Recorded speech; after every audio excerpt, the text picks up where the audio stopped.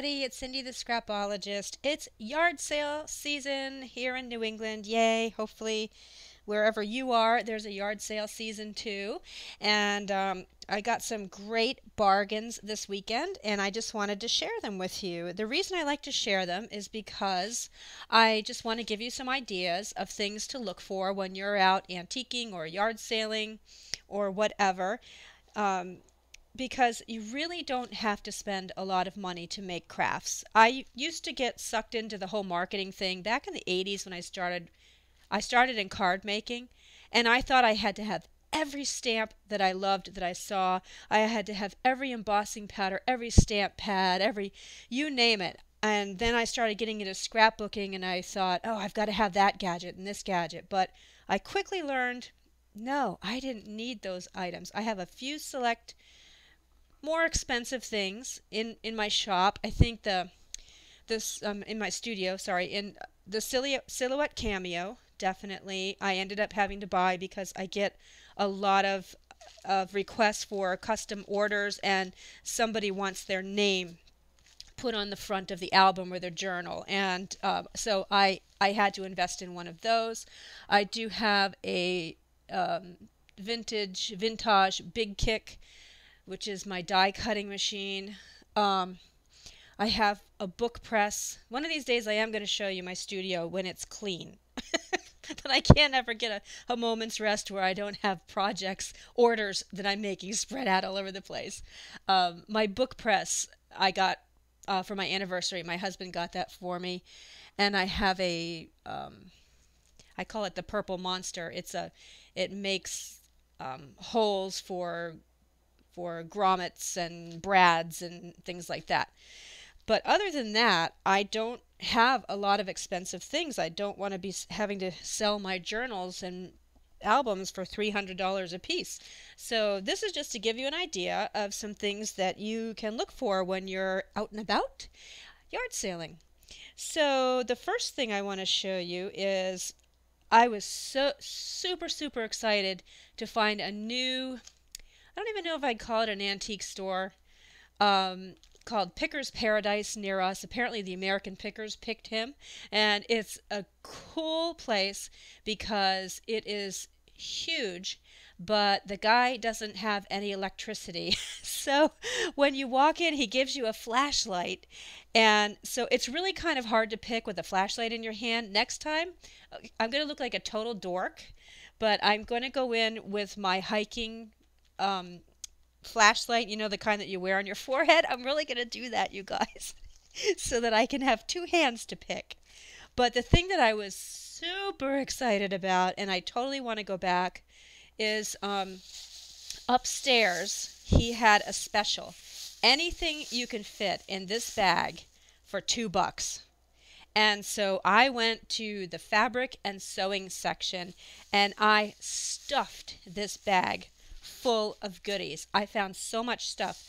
The first thing that I found was this bag, but it was completely, it almost took up that whole bag, completely full of vintage thread, and 99% of it is on the old wooden spools. So forget about the thread, just the spools themselves were just a find for me because I have ideas of what I want to do with the spools too. So I got this humongous gallon Ziploc bag full of antique vintage wooden spools. Well, vintage I should say, probably not antique. And I did find some fabrics. Let me move this out of the way. The first thing I found was this. I don't even really know what this was. It's just a long, maybe a curtain trim or something, but look how pretty it is. And I've already used a bunch of it because what I've done is I've started cutting this. This is super starchy. It would be really nice. I figured it would be really nice to embroider on. So I've been cutting this off and using this separately. And with this, I've been making these. I really like the Victorian brooches, sorry, my mother keeps correcting me on that. It's spelled B-R-O-O-C-H, but it's pronounced brooch. So I've been making these, and what I've been doing is cutting a piece of this off and then sewing on a piece of trim and some other textiles. See if I can get that to focus better. I folded it over and put some trim up here. These aren't done. I'm planning on putting something here. I might embroider a heart. I might, this Tim Holtz piece of ephemera would look really nice sewn on. So I am making a bunch of those out of this. I've made 10 so far. I made 10 because I might put one of these into each of my ephemera packs that I'm making for my shop. And they are just going to look lovely on a scrapbook page or as a tuck spot. So I'm making those. And then with this section, so far all I've been doing is cutting squares, but the pattern on it, look how beautiful. The pattern is just so pretty. And I'm not sure what I'm going to do with these yet.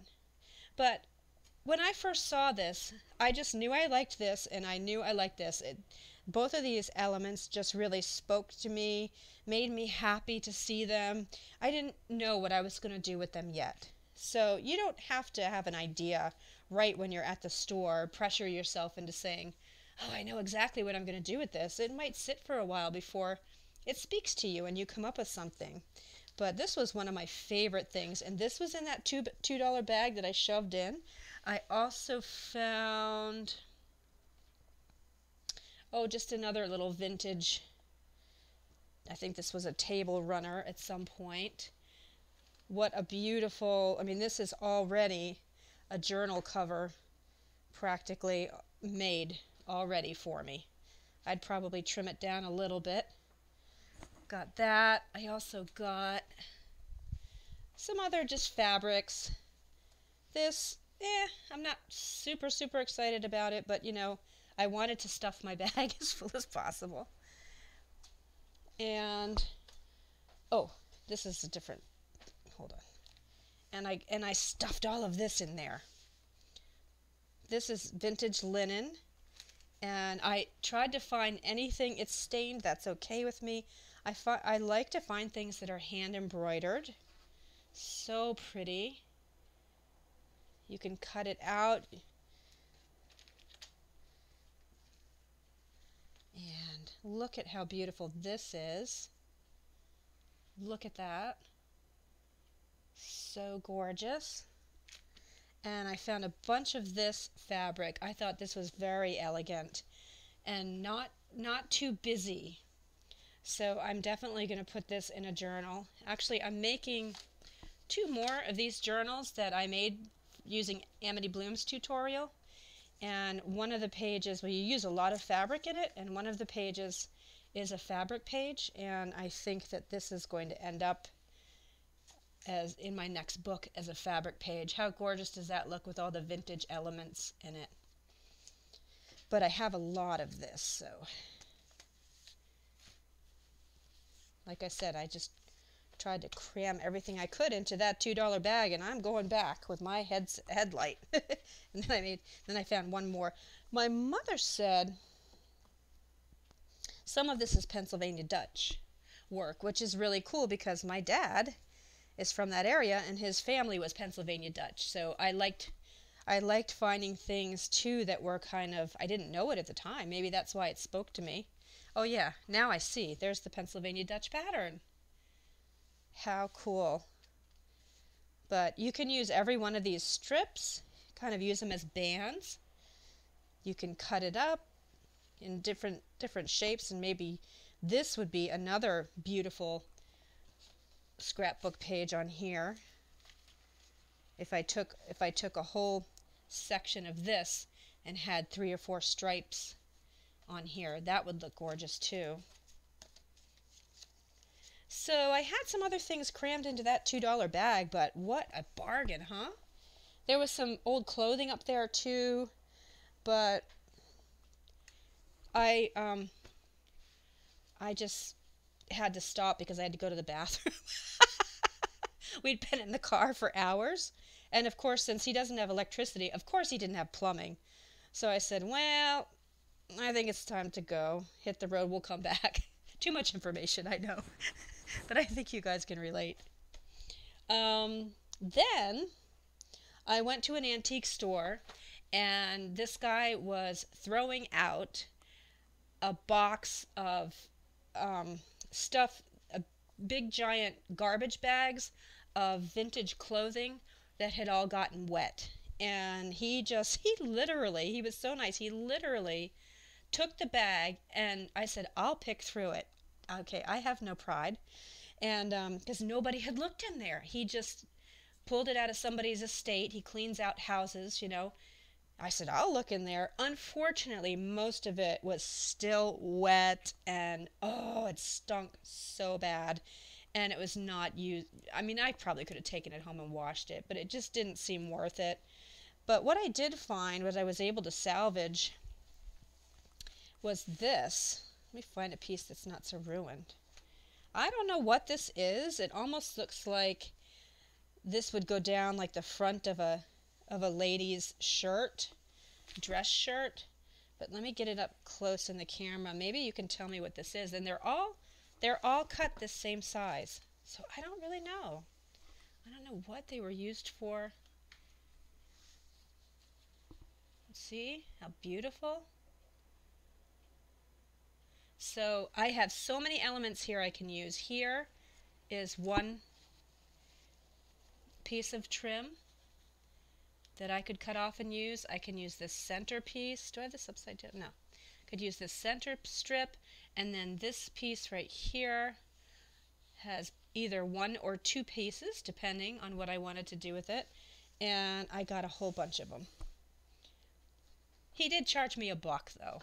I said, hey, you were going to throw it out. And he was going to charge me $5. I said, no, you were going to throw this out. I'll give you $1.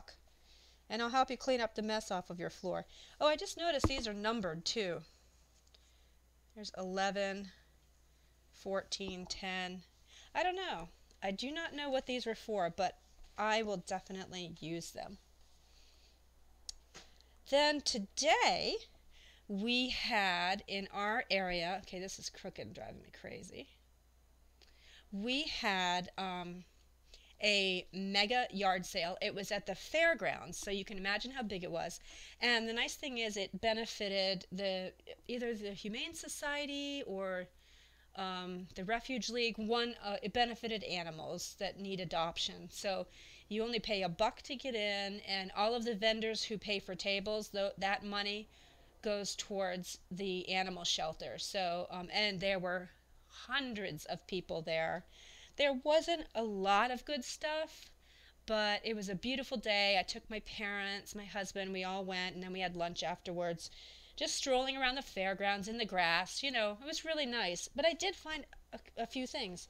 The first thing I found was a vintage book. This is called Howitt's Stories, and it's from the New York State Library. That's kind of embossed on the cover there. See that?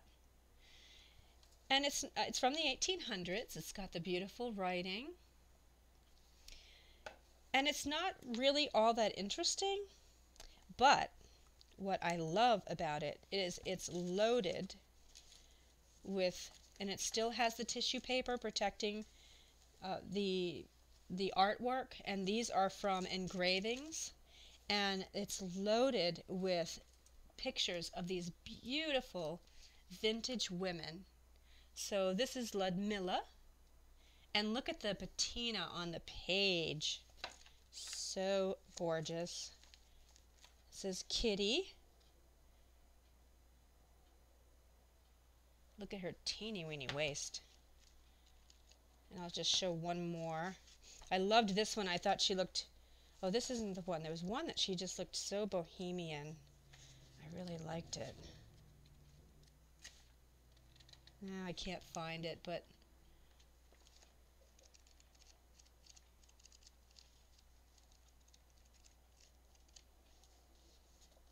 yeah, anyway. And as soon as I saw this, I thought digital kit. I'm going to scan in these images, play around with them, and make a digital kit of the images of these beautiful, elegant Victorian ladies. And that'll be a little kit that I'll put out there. So that was a good find. Then I found some fabric. So when I go to these places, this is another hint for you, they can be overwhelming. Think before you go, think about what you need. So when I go, I know that I'm looking for vintage fabrics, craft supplies and old books. So I just kind of scan as I go by, using my scanner, my crafty scanner, and I don't get overwhelmed that way. I would like to stop and look at every single thing in every booth, but I'm there on a mission. I'm there to walk, enjoy myself, enjoy my family, and also to get some beautiful supplies that I can use. So I try not to get distracted by anything. Oh, and my mother got a Vitamix from the 1970s. Of course, those things last forever, for 20 bucks. She was on the fence about whether to buy it. I said, "Mom, it's a Vitamix for 20 bucks. It might not even be there when we get back. So when we get back to the table. So there's nothing to think about. You need to buy it." So she's probably over there playing with that. Hi, Mom. Oh, this isn't a cut. This is from the fairgrounds in case I wanted to leave and come back in. By the way, I didn't want you to think that. Now this is a cut. My kitty, poor Ginger, she's getting old now, and she was rubbing up against me up at shoulder height, and she fell. She's been doing that a lot lately, losing her balance, and of course she went to catch herself on me, and whoosh, she sliced down my arm, and her claw ended up in my belly. Whoosh, a puncture mark on my belly. But I went to one booth. Okay, so the book, this was all at the same booth. The book and these 2 packs and this were all 10 bucks. She essentially threw this in for free. So good deal. Really, really good deal. I found some vintage trim that I can use. Looks like maybe it was cut off of a pillowcase or something. Oh, look, and it's that same pattern on here. It's the same kind of thing as on here. Interesting. Right here. So you guys need to tell me what this is, please. I know somebody out there is going to know. And oh, I didn't realize that was round. But I can totally cut that up and use it. Beautiful handwork. I have 2 of these. So I have 2 of these. And then just a pretty, 2 pretty elegant handkerchiefs with lace on the edges. So because I bought several things, they threw this in for free. Because I said, "Hey, would you take," it came to 12, and I said, "Would you just take it 10 bucks for the whole thing?" Sure. And that's the other thing, dicker with them, but don't be insulting, of course. I try not to be, but dicker with them. Sometimes they just don't want to take it home. And then I got 2 packs. These were $3 a piece of tablecloths and placemats. And it does say, look at how beautiful. It does say handmade on one of the labels. And the stitch work is, I mean, I wish I could sew like that. Look how dainty those stitches are around here, the embroidery. And then this, just beautiful. And then all of this is hand stitched. And these have never been used. They might not even be vintage, but you know what? That's okay. I used to be, until recently actually, I was all about vintage. Nope, I'm only having things from the 1800s in my junk journals. That's it. And then I sort of branched out from there when I started getting interested in textiles. And I still probably don't use anything brand new, but now I've sort of gone over into handmade. If it's handmade, I don't care when it was made. It's handmade and somebody put love and effort into it, and let's use it and love it back. So not everything has to be vintage. And these might be for all I know. I just don't know. Okay, so that was all 10 bucks. And then, look, Tim Holtz. Of course, when you see Tim Holtz, you go, you stop, you put on the brakes. So she had a whole huge bin of well, her whole booth was crafting supplies, and she had a whole bin of Sizzix dies, $3 each. And you know how much these are in the store. So I got 4 of them. So $12 for these. And I kind of cut them out. So I got this one that does, it cuts an ATC card. And then the little photo corners, you get 4 of these. So I got that one. And I got this really pretty, it's called a distressed doily. That's really kind of cool. It's a little more ornate than I'll probably use very much, but for $3 I thought, yeah, I'll use it. And then, where's my other one? I had 2 others to show you. I cut them out. Oh, here's one. Excuse me. Then this one, I didn't cut it in 2 colors, but I should have. But that cuts these 2 pieces. And this, it would be a really nice tag topper. It's a little wide for most of the junk journals I make, but they can also be trimmed down. So I got that one. And lastly, I got file folder tabs. These I can cut myself. I can make these myself, but you know what? If I want to just sit there and make a bunch of them and then have them in my stash, it's going to be easier to have a die for that. And then lastly, I got a Tim Holtz embossing folder. It's this one. Very vintage looking. And I cut this one out, and then what I like to do is take my vintage photo and do this. And I would probably, if I had it nearby, I would probably do these numbers down here in a different color. Maybe I have a really nice burgundy. But that's kind of a cool, it's almost like ledger paper and different numbers. That's a cool collage. So $13 for all that. Plus lunch. That makes it, you know, that makes it a little more expensive. But it was a nice day. It was a nice weekend. So yeah.